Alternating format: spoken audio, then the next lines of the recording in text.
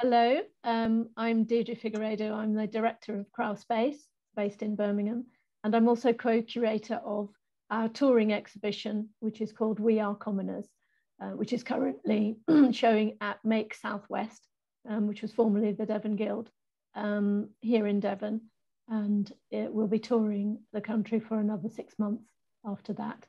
But the exhibition We Are Commoners features UK and international artists, and the projects exhibited there represent ideas and resources to inspire acts of commoning.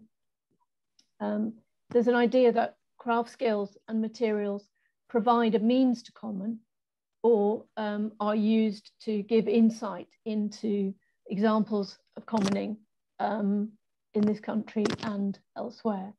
So that is principally what the exhibition is about. But activating the word to common is seen really in the exhibition as a way to renew public life, a life where we can connect to produce shared rituals and resources that we look after together, and where getting involved through cooperation, mutual care and exchange can somehow heal and make change in our communities. And there are a couple of quotes about the commons that I think probably sum it up quite well in terms of what it means. So Peter Barnes is somebody who set up a forum and a publication called On the Commons, and he was a co-founder of that. And he describes the commons simply as things we share, places we share, systems we share, ideas we share, culture we share. And then alternatively, there's a researcher, a writer, academic called Justin Kenrick, and he describes the commons as life-sustaining or life-enhancing resources and services that have not been divided up and assigned a monetary value in the global economy, but instead are shared according to evolving arrangements and agreements among members of a community or a group. They range from the air we breathe, pollination provided by bees, land that provides food for gathering, sharing, cultivating and dwelling rather than selling, to libraries, public parks, pavements we walk along, and on childcare, care for the elderly, and words of comfort given freely and willingly rather than at an hourly rate. So I think that sort of encompasses quite a lot of what the Commons is about. So today's panel sits in amongst a day of commoning at the Make Southwest venue where the exhibition is showing. And as part of that, we've convened this panel, and our panelists have very kindly come along to share their thoughts with us. And the theme today is Fashion Commons, clothing as a shared resource, which I think you could spend a long time talking about, because there's a lot to say, and there are a lot of people around the world addressing this very urgent issue and trying to make change happen. So three of those people are Amy Twigger Holroyd. Amy, could you give us a wave? So Amy is a designer, a maker and a researcher and a writer, and is also Associate Professor in Fashion and Sustainability in the School of Art and Design at Nottingham Trent University. We have Joanie Willett with her cat. Give us a wave, Joanie. Thanks for being here. So Joanie is a senior lecturer in politics with the University of Exeter, and is based in the Environment and Sustainability Institute on the Penryn campus down there in Falmouth.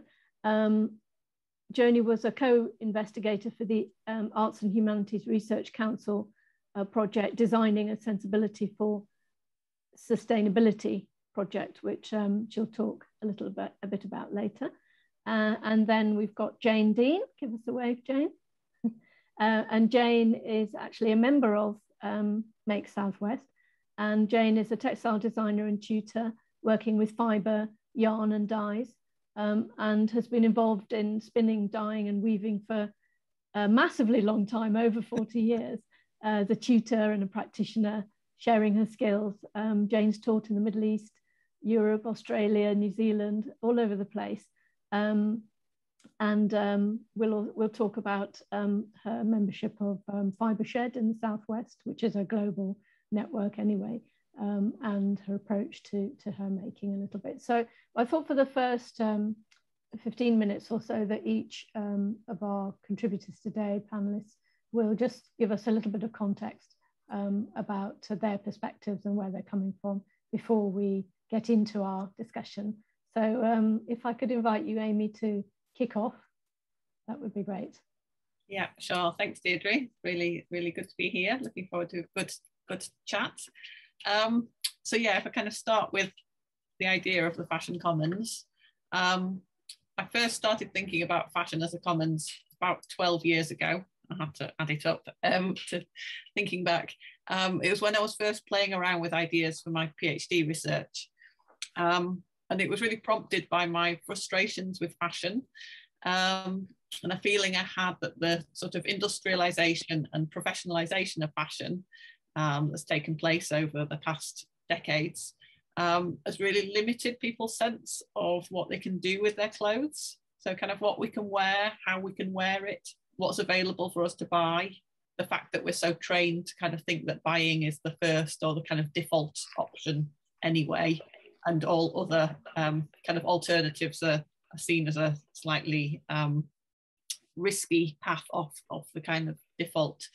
And I think the kind of frustration that I felt with that and sort of sense of injustice, I suppose, somehow my brain connected it with high school history lessons when we learned about the enclosure of common land in England, which of course took away a shared resource that enabled, you know, a certain way of life and replaced it with private ownership to the benefit, of course, of the rich and the powerful. And I think it was very instinctive. I found that I was kind of thinking about fashion in a similar way. I think about fashion as a resource that I think should belong to everyone, but actually has something that's been kind of guided and structured in a way that benefits kind of consumerist industry. And I would say as well, kind of limits the satisfaction that people can get from fashion. So it was that line of thinking that led me to the idea. It was kind of through thinking about enclosure, actually, that led me to thinking about, well, what would the alternative be? The alternative would be fashion as a commons, this kind of vibrant and really varied and diverse kind of shared resource. You can use the idea of fashion as a commons quite flexibly. You know, it's kind of conceptual link, so you can take it in lots of different directions. I do sometimes use it in really quite a conceptual way, thinking about sort of ways of wearing clothes, styles, traditions, textile knowledges, ways of making and caring for clothes that are kind of can be shared as a kind of resource. I also sometimes use it in a more practical sense. You can use it as a way of thinking about sort of the clothing stock of a community or a region or a country. So you could think about sort of the national wardrobe, all of the clothes that are sitting in our wardrobes, our closets, our lofts, our charity shops, our textile banks. Although, you know, we often might think about the wardrobe in an individual way, when you think in this kind of collective way, it's really such a colossal and massively underused resource. You know, there's all kind of statistics about the huge proportion of clothes in our wardrobes that we don't wear. And mine are behind me with all the clothes that I don't wear. So I fully include myself in that. So the Blue Fashion Commons installation that's in the exhibition is based on this idea. So thinking about a kind of a commons of garments, and seeing what happens if we think about this collective wardrobe as a kind of shared resource, the kind of library that you can borrow from for a shorter or longer time. So just all clothes is a library. What happens if we think about it like that? We borrow them for a bit, for a week, for a year, for a decade, for a lifetime, but then we return it to the commons. And so I wanted to find a way of kind of bringing that to life and surfacing the commons ideas that are within it. So that's where the installation idea came from. And it's connected to a research project that I'm running called Fashion Fictions. And the project brings people together to imagine, experience, and reflect on alternative fashion worlds. So we imagine kind of parallel worlds where people live with their clothes a bit differently, as a way of opening up conversations around possibilities for the fashion system. So it's a really participatory project. People are invited to contribute kind of short written outlines of parallel worlds, and then people in other places work collaboratively to kind of pick up that idea and develop it further, and even try to kind of bring it to life. So the installation is an enactment of a world that I wrote, where blue clothing can no longer be bought and sold, only exchanged. So obviously that, you know, that sphere of that type of item is kind of moving from the world of private commerce into the sphere of the commons, allowing us to explore different ideas for kind of how the economy can be explored and kind of constituted. So yeah, the idea is that the thing in the exhibition is a community hub from the parallel world. The hub is a place where blue clothing can be exchanged and mended, and actually every last scrap is valued, because blue textiles are no longer produced. The ones that you have become, you know, very, very increasingly precious over time. And this hub has been transported through a portal into the exhibition, conveniently, and people are invited to kind of experience this alternative way of using and living with clothes. So yeah, they can come along and kind of exchange clothes, and they can also mend or embellish their clothes while they're there using the supplies that are there. But it's not a free-for-all. And yeah, that's a key element of the commons. There need to be kind of conventions on how you can use the resource. So there's a sense of collective responsibility as well as collective benefit. The two things go together. So yeah, it's been really nice to kind of set that up and then see what happens. Great, thank you. Joanie, can you?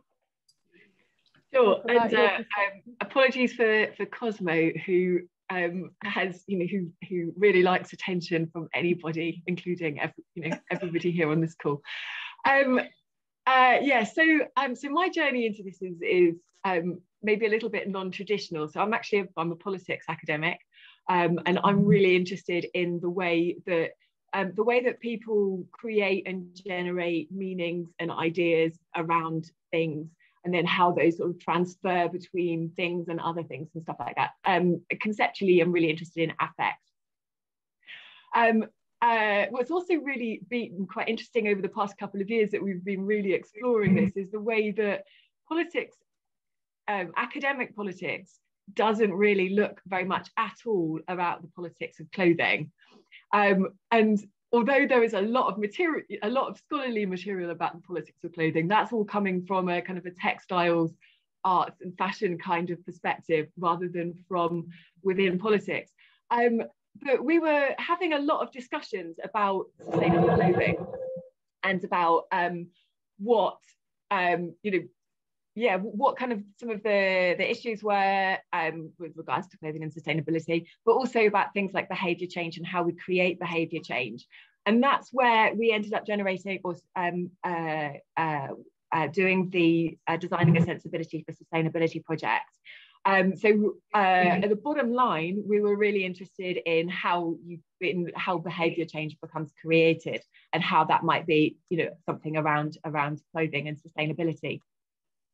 So what we did is, over a 9-month period, we invited participants to join us on a journey making, mending and modifying clothing. So working collaboratively, so we brought together this group of people who are all interested in this topic at various skills levels. So we had some people that had a lot of textile skills, a lot of making skills. We had some people who really did not at all. They were just at the very beginning of their learning journey. And we brought everybody together and we just sort of saw what happened. So we started out at the very, you know, at the absolute basics. So we started out introducing, the series was called From Fluff to Fibre. So like introducing participants to a sheep farm where they make wool from the sheep on their farm, and to dyeing and weaving, and then we ended up going on to sort of, you know, things like knitting and making clothing and mending and modifying clothing as well. So it was really quite an extensive journey. And what we were doing over the course of this project is we were looking to see we recorded the discussions that were had around this process, and we just wanted to see what happened, really. But what was really, really fascinating, and it certainly got me reflecting a lot, is that being exposed to how complicated clothes are. You know, not just, I mean, I don't, you know, a lot of us just go into a shop and buy something and don't really think about it. It's a fully, you know, it's a fully created garment. We don't think about the various different tiny little components that it's made out of, or the processes that have gone through those components, you know, or that those components have gone through, the people that have been involved in that process and everything. We just don't think about that until we're really exposed to it and encouraged to reflect really deeply about it. And it was really interesting being part of that learning environment, or kind of milieu, around clothes. The materiality of clothes meant that we were able to just think a lot more deeply. And I think that affected all of us, regardless. I mean, for the most part, people told us that they certainly looked at clothing in a different way. How that has translated to a long-term impact on people's clothing purchases or practices is another matter entirely. That's something else to explore. But it certainly had encouraged people to reflect, and it made me think an awful lot about how, when we're in an environment, so like imagining that I'm part of a friendship network, I'm not, but imagining I'm part of a friendship network that really values new stuff and looking really good and all of that kind of thing, to then wear your made clothes, which might have imperfections, or things that have been mended or modified, which may well have, have by definition have imperfections, becomes a lot more challenging, because you're constantly having to battle how your peer group is imagining you. Whereas when you're a part of a milieu that is supportive of what you're exploring and trying out, then that means that you can learn the skills and start to really flourish. And the other, so being a part of a group, or being a part of a kind of a commons, means that you are able to develop in a much more supported and interesting kind of way. We also found it was really important to allow participants to create their own knowledges. So, to really think about how the stuff that they were learning fitted with what they, fitted with how they understood the world. So it's kind of like, it's co-creation rather than a, this is what you must think kind of thing. Yeah, but I think that's as far as I want to go with it. But yeah, it was a really, the final thing was that about how being a part of that group became a really mutually supportive space. So we were getting people saying about how they'd got really complicated things going on in their lives, but they valued being a part of the group. We had a group in Cornwall and a group in West Midlands, but being a part of their group was such a really important supportive environment outside of clothing, just talking about life stuff, that they prioritized coming to the group rather than dealing with whatever life stuff that they were. So that was really interesting as well. There was just so many benefits to it. It was wonderful and a real privilege to have been a part of. Great, thank you, Joanie. We'll come back to many ideas that both of you have touched on there. So Jane, if I can invite you to give us your perspective and set the scene for us, please. Well, one of the things that has always really fascinated me is how you take raw materials and convert them into something that is different. I mean, obviously made of the same thing, but not in the same form as the original was. And the other thing which has always fascinated me is how clever people were before we had technology and industrialization.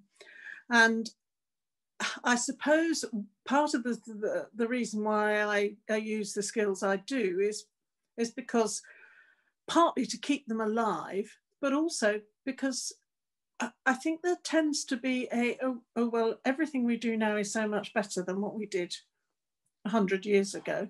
And actually, it's the other way around.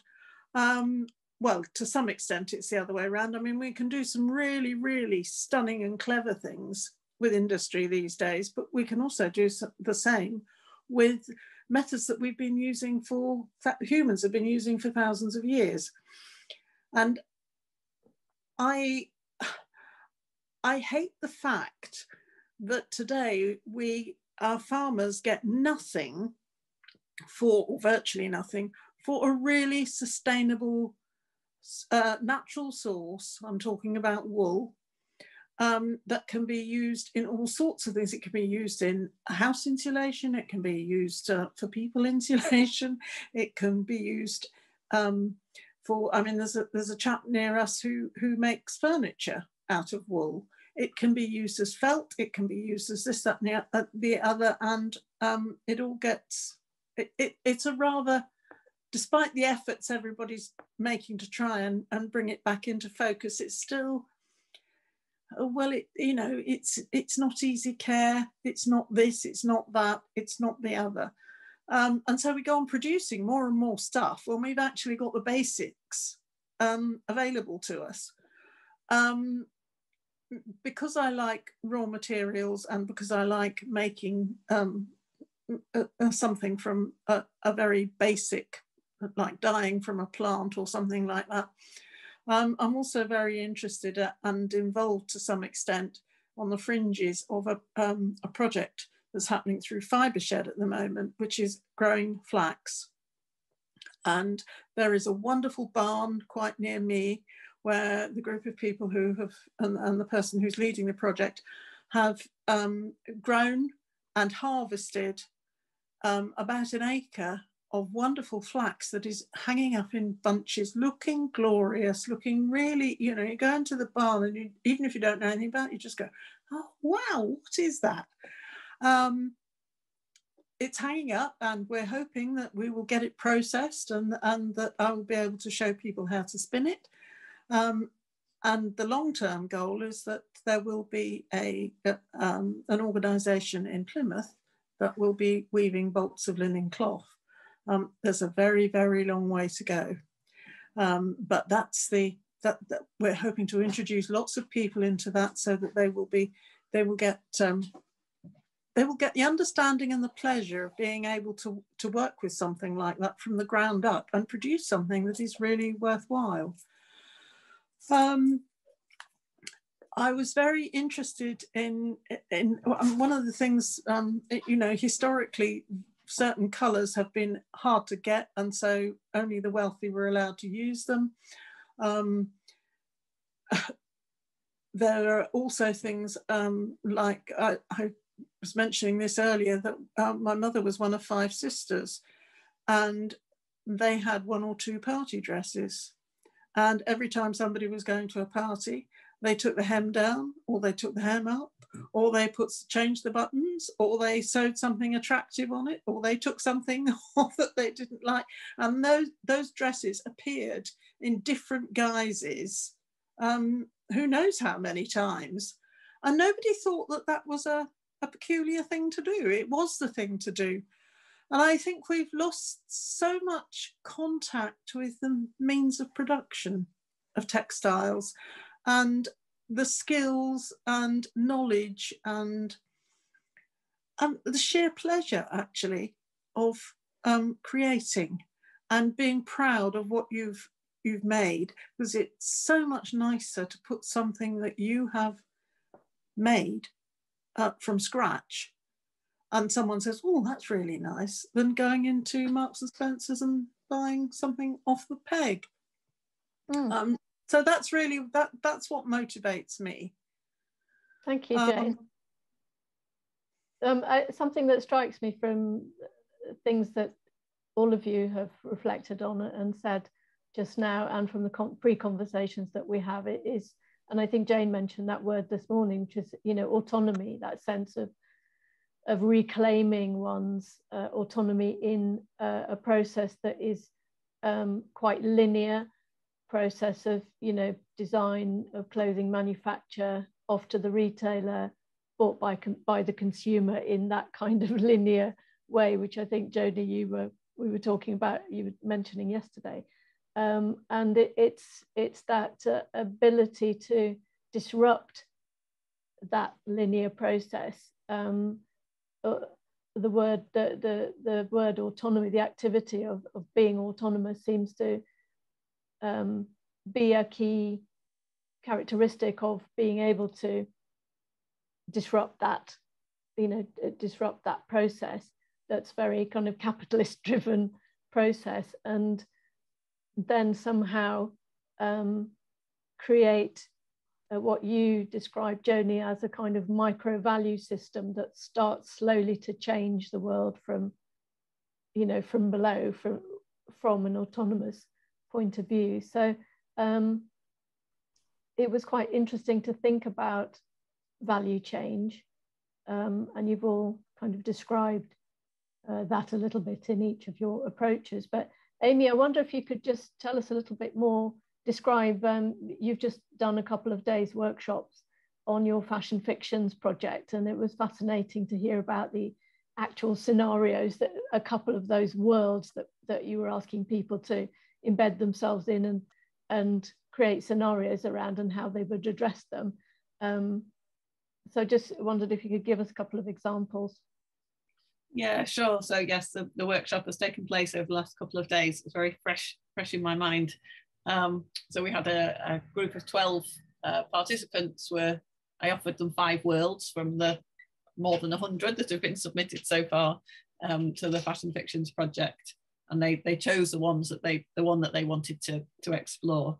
And so yeah, one group was exploring a world where kind of garment components are kind of exchanged as spare parts. So it's kind of almost like a spare parts culture of cars, but imagining that in terms of clothes. So it's like, oh, I need a yellow sleeve, I'll go and find the yellow sleeve, or we really need a collar that's like this, and imagining these kind of components sort of circulating in the world. And then another group were working with a world where adults are only permitted to own 10 items of clothing.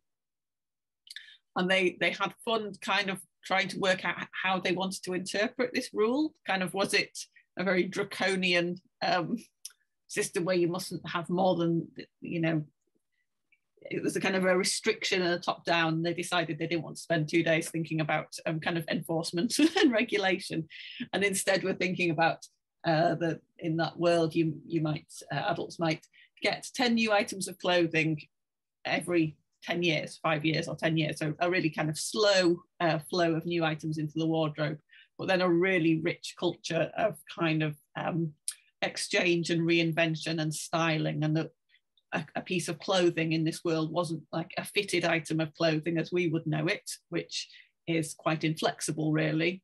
They would do a lot more with kind of uncut cloth, as many cultures of the world have done for, most of history. Enjoying the kind of flexibility of that. And also people would use kind of non-textile items as part of their adornment. So they did these great fashion photos where they were styling up things made of post-it notes and things made of like children's building blocks, and things were kind of part of the dress, the expression of self through dress. So yeah, and the conversations were interesting because a lot of the participants were saying, oh, I already do a bit of this myself. I already live in this world a little bit.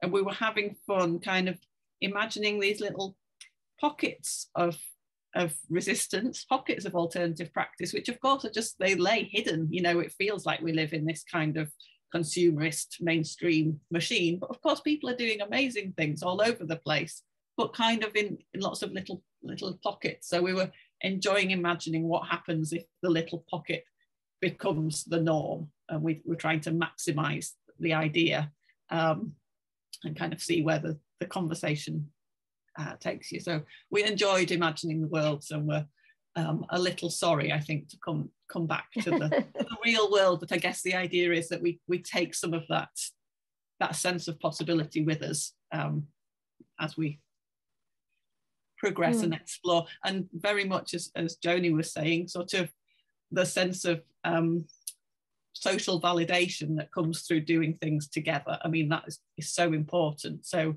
I really agree, Deirdre, that autonomy is really important, and agency. but I think in terms of something that's so personal and therefore social as kind of constructing identity through dress, it has to be social, it has to be kind of connected, otherwise you're kind of out on a limb solo. That's a very like socially kind of risky thing to do, you know, and that lovely sense of validation that you get through, you know, I can really recognize that, you know, being with some other people who get what it is that you're doing, and they're kind of complimenting your choices and the way that you've done something. I think that sense of validation is so sturdy, and it can really replace the sense of validation that you otherwise get by saying, oh, it's a good one, I got it from Marx's, or oh, it's a good one, you know, bit of a posh treat to myself. And that sense of validation that you get through like commercial consumption, you can also get that in a social way, which I think is just magic, really. And that's where the commoning comes in, because you have that an interconnected, interdependent sort of sharing of, you know, knowledges and skills and tips, and you know, then it grows, doesn't it? Yeah, and sharing confidence together, it sort of gets conjured up between the people somehow. And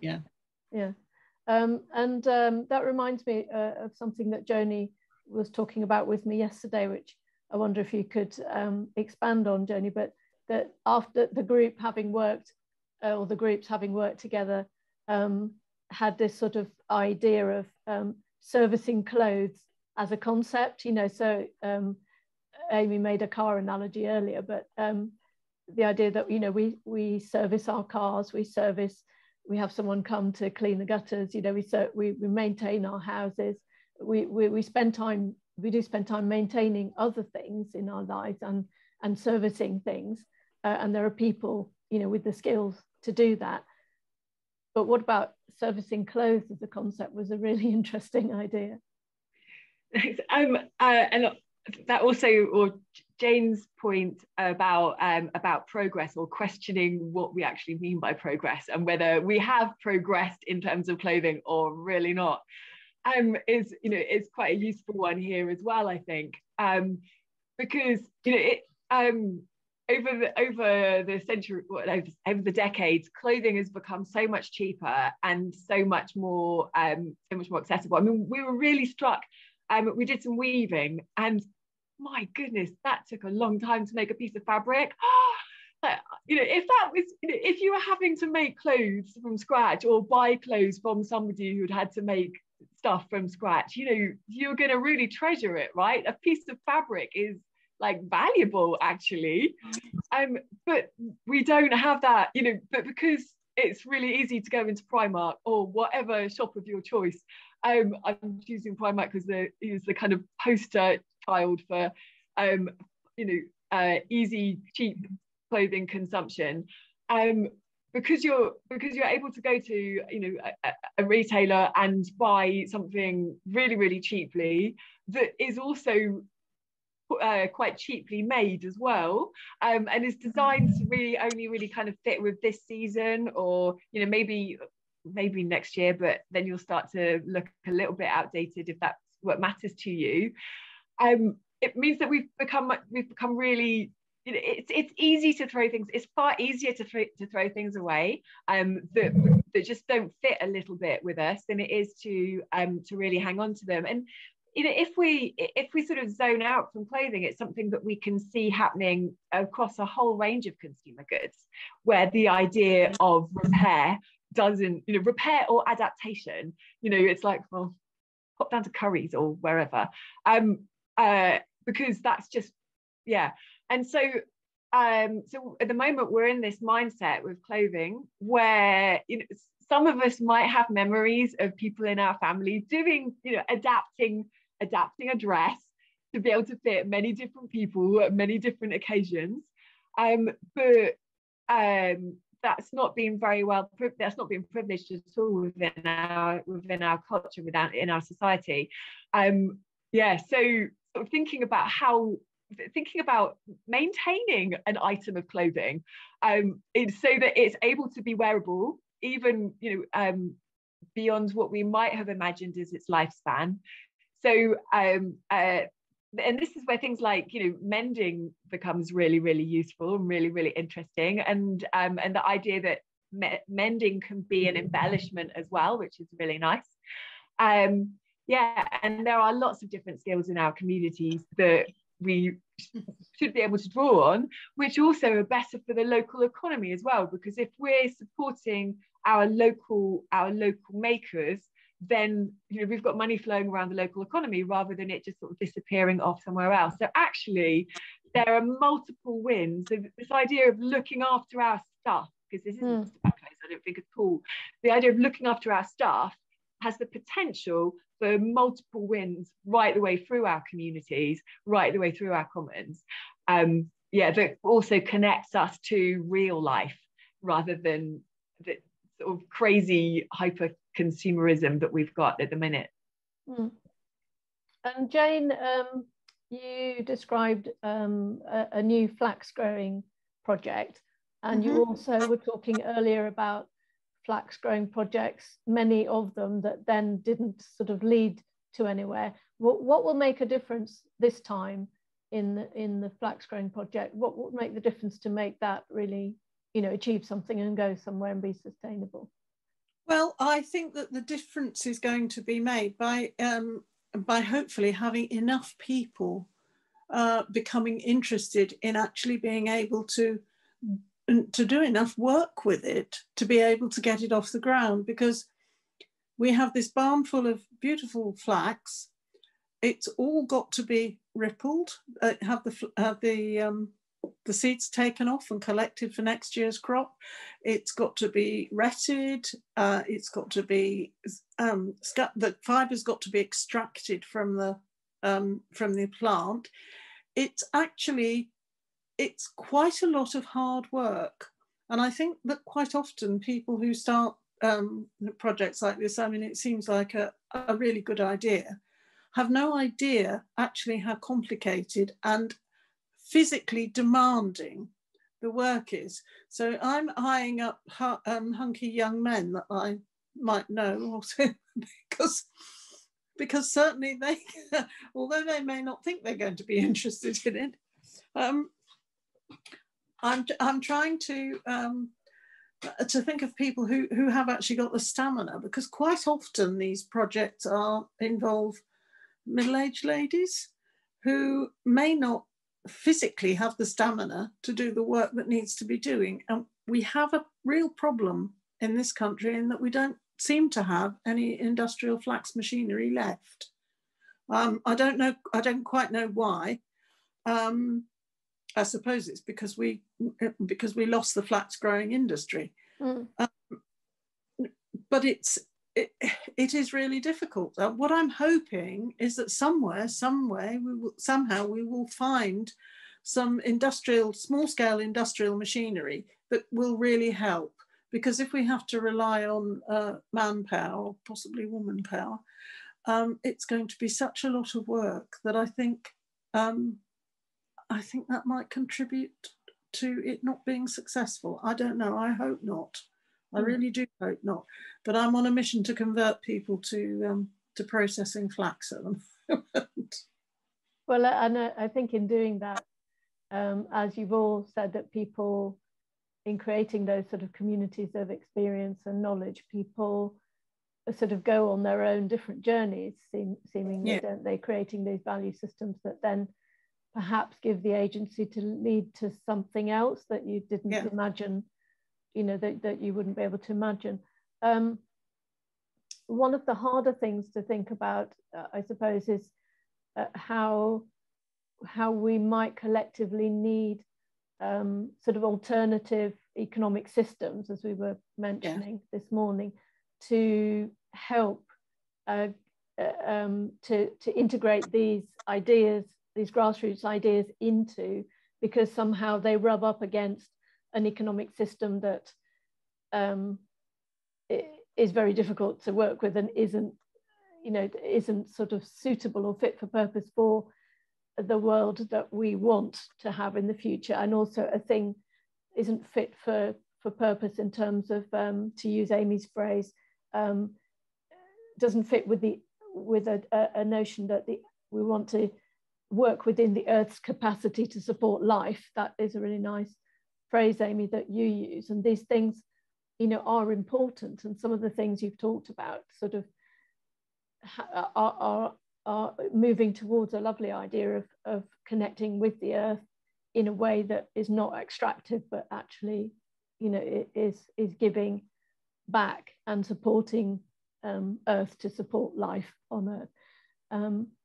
So how do we, I know, Joanie, you do a lot of thinking around high streets and reinvention of high streets and how alternative economic systems might start to emerge, you know, in a more constructed way through councils and through, you know, through some of the structures that we have.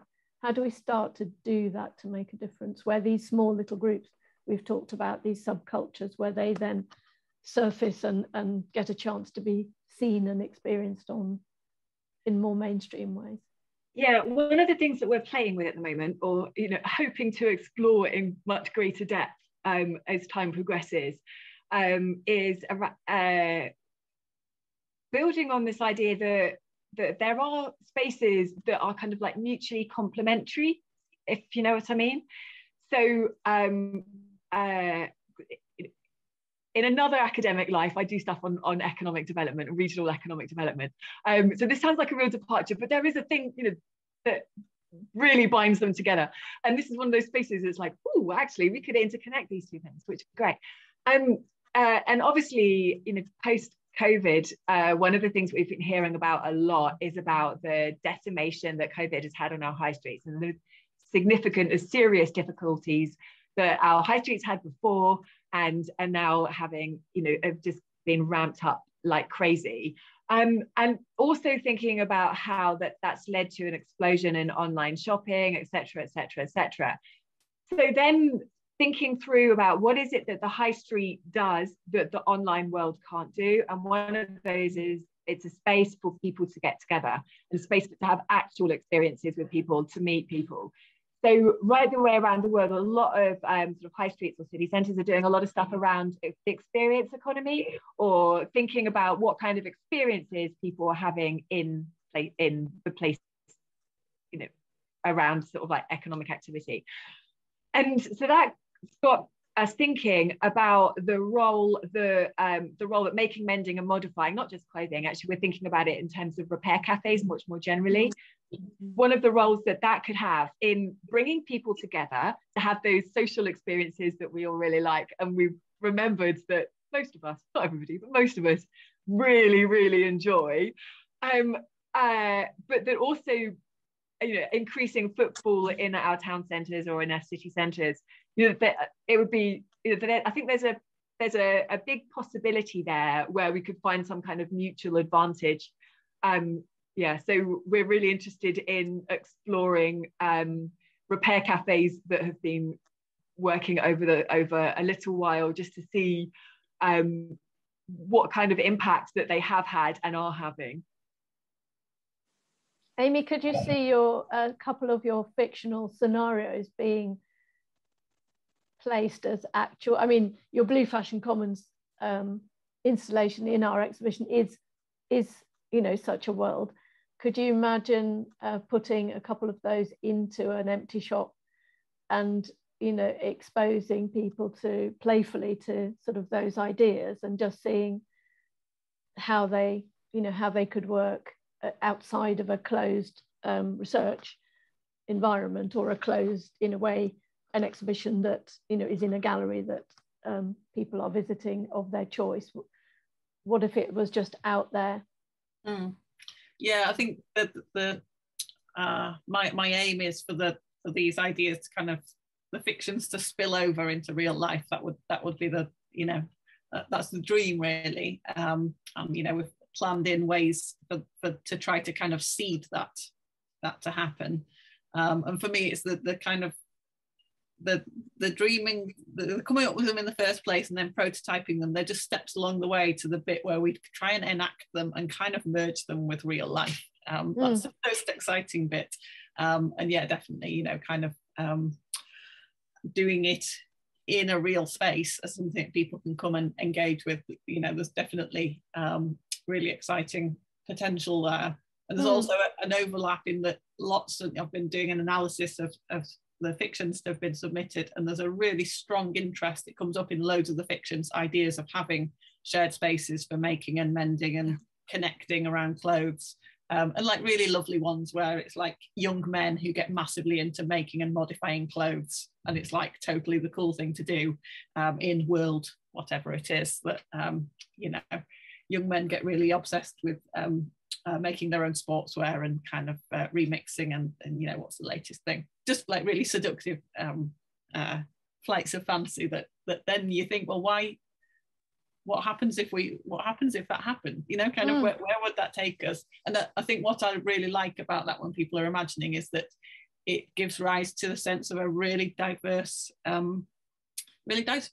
aesthetics for these things, that, you know, people have different preferences and different tastes and different kind of cultural, you know, sensibilities, and we need to have the kind of the repair cafe for every different aesthetic taste, I suppose. You know, that everyone, oh, this is this is the one that I think is really cool, oh, this is the one for me, you know. You need a diversity of these things.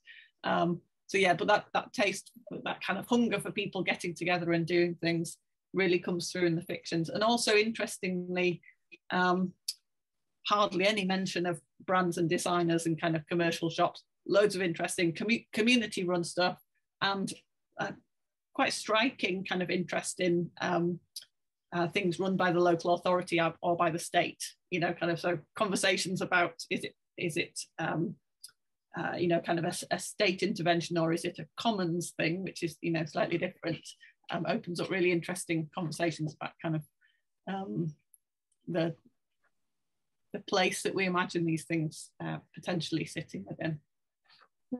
And that the idea, the community driven aspect of it, people seem to be really interested in. Yeah, absolutely. I mean, I love that phrase, you know, the strap line for that presence on the high street could be, you know, our national wardrobe is heaving. deal with it here, here and now. Because, yeah, you know, that it just conjures up in your mind this kind of, yeah, huge wardrobe that's just burgeoning. If we were, the only reason why we are not completely overpowered by the national wardrobe is because we ship it away. You know, we ship our used clothes away. The vast majority of them go to a distant country where we don't have to think about them.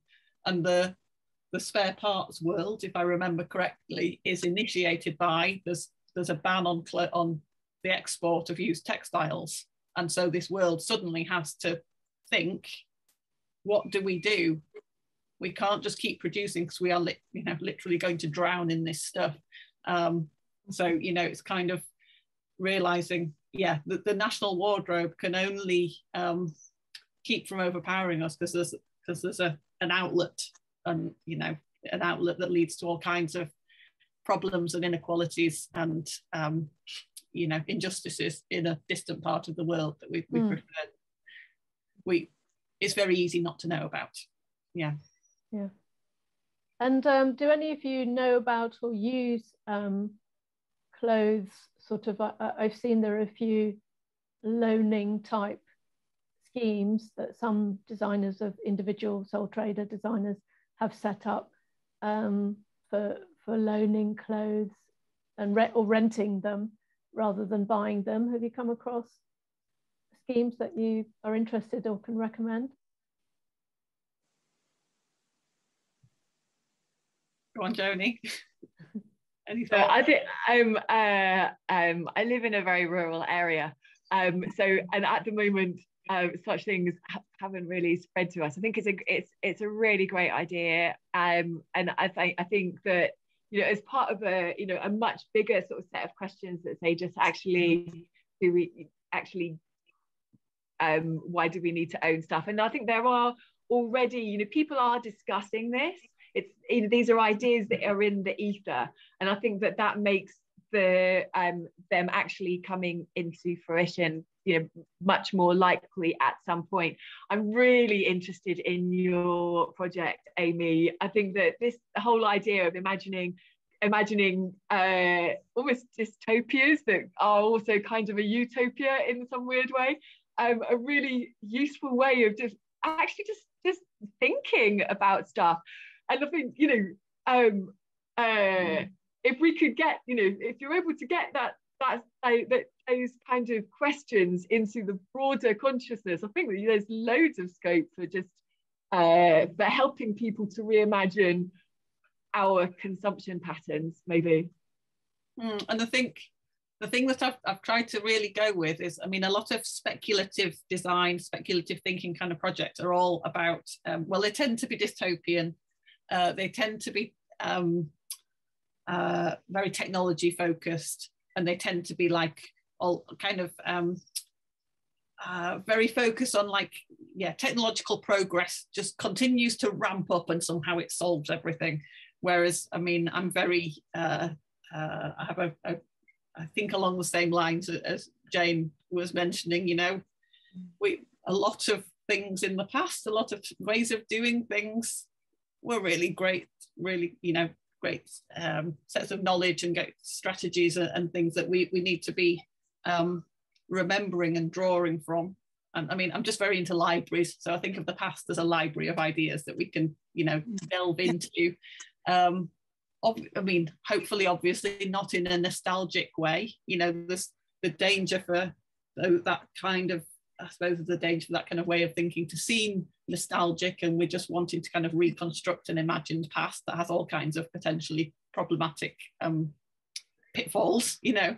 But no, of course, we can't recreate a past era, but we can carry knowledges forward. And, you know, as Jane was describing, you know, keeping that knowledge going and being handed on is what's needed in order to allow that to happen. So yeah, I've been really trying to kind of make the project not be anything to do with kind of technological change, but really about different social norms. Because if it is just, and I say just in kind of inverted commas because it's massive really, just about social and cultural norms, but the clothes as we wear them haven't really changed that much in decades, centuries. You know, some bits of cloth woven or knitted and sewn together by somebody with a bit of machinery, but basically by a person. But, you know, really, I don't think that's going to change that much. And so it sort of, it feels like it's just there. It's actually not that far away if we could change our minds about kind of what is normal, you know, what's permissible, what's normal. And I think, you know, the continuation of the caring skills and the maintenance skills and the making skills that go along with that is just really important to kind of as a bed, you know, as kind of bedrock.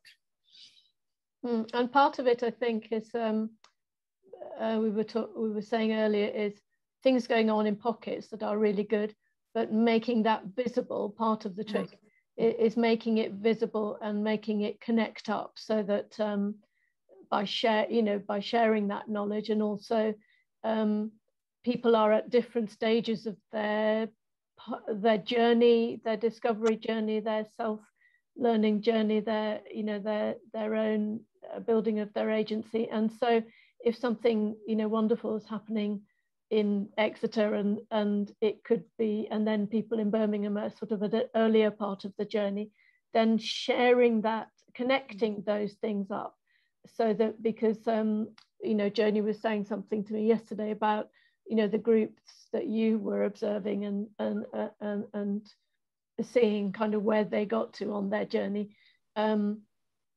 They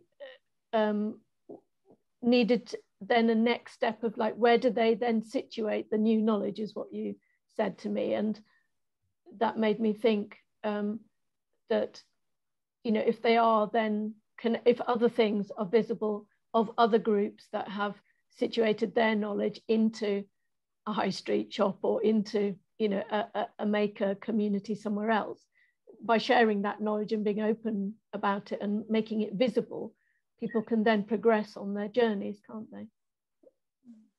It's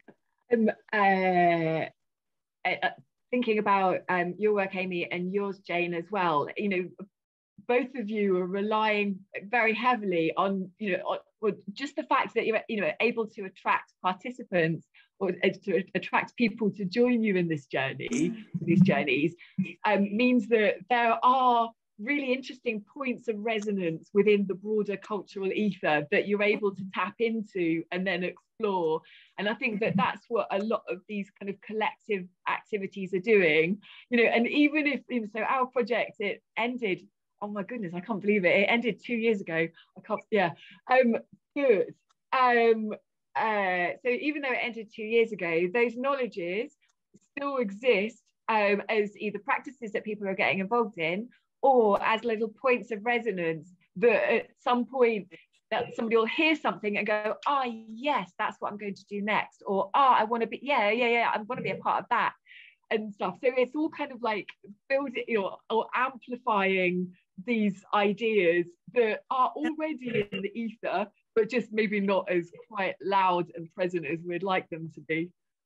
And Jane, you were saying that, you know, the request you're getting for spinning, dyeing and weaving workshops and talks and, you know, demonstrations, that you're inundated. So there is a burgeoning interest. Yes, there is an interest. And amongst the groups that I've been part of, and I've been part of a fair few groups over the years, there is always this sense of community, that we're all here, we're all doing something. Maybe I don't like doing it that way, but I've never seen anybody do it that way before. Now I might be able to do it that way.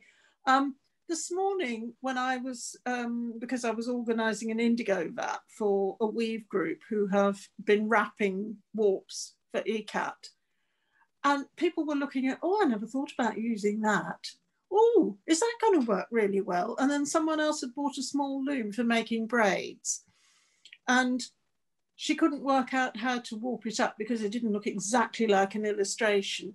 So I was sort of lurking on the edge, and I heard about 3 people all saying, well, have you tried doing it this way? And have you tried doing it that way? There's something fundamental in human beings, I think, that understands how these things might work and wants to do them. And one of the things that really pleases me is that well, there are 2 things. One is that really, if we hadn't developed those very early textile skills in being able to twist fibres together to make rope and weave baskets and things like that, we could never have developed into settled communities, because we needed somewhere to store our grain. And I'm sure a mammoth could clothe a whole village for quite a long time, but I don't suppose mammoths came along very often. And the other thing is that I think that if you taught the school curriculum and you looked at textiles, how to do it, you could cover everything, because dyeing is chemistry, knitting, particularly very sophisticated Shetland lace knitting, is physics. You've got geography, because we're importing things from other countries for beautiful colours and things, and we're sending our clothes over to Flanders to be dyed, and then it comes back to London to be tailored, and we grow the wool in the Midlands and then send it off to Spain for something. All these things, geography, economics, physics, chemistry, history, everything, is all, because textiles are such a fundamental part of our existence, you can relate everything to them. And that's what I think I should be telling the Minister for Education. Hurrah! Not that he will pay any attention, but I seriously think, I know if somebody had shown me dyeing as my first chemistry lesson, I wouldn't have been thrown out 2 years later, because it would have engaged me and it would have made me excited, and I could see the possibilities of, and maybe then gone on to other things. I just think it's fundamentally part of who we are. We need to create our nests, if you like, and whether we do that with bricks and mortar, or whether we do it with our knitting needles or our weaving looms or any other thing that you can think of. I just think it is fundamental to the human condition. So that's a great concluding thought in a way. And you know, the what we've talked about, the sort of skills development, that the skills that of bygone eras that have always been there.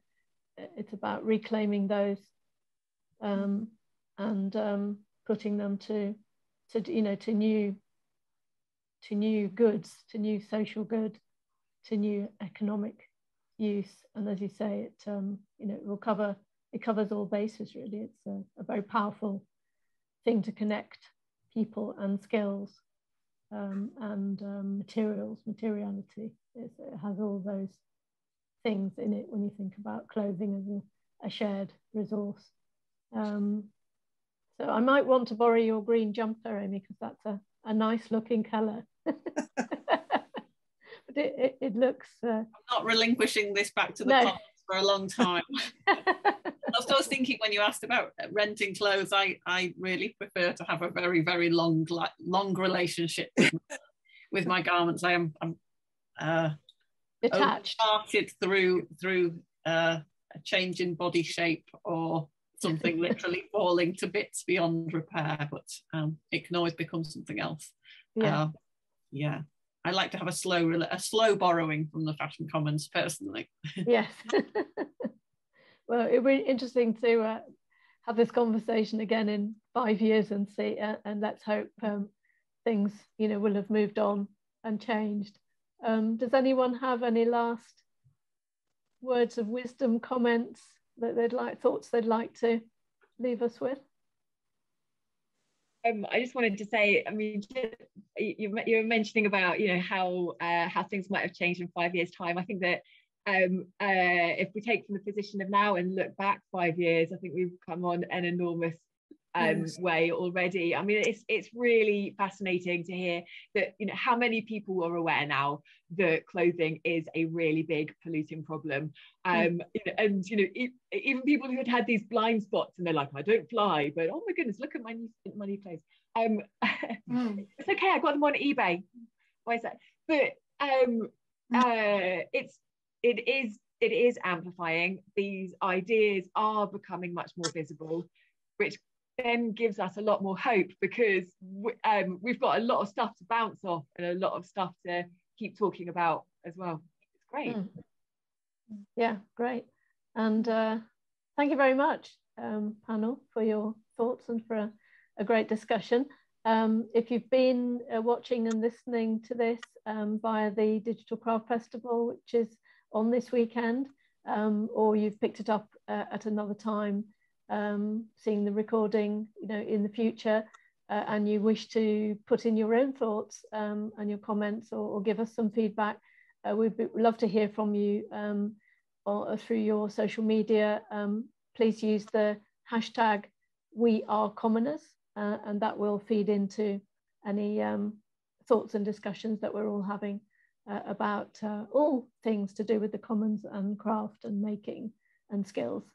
But thank you very much for joining us. Thanks again to the panel, and enjoy the rest of your day.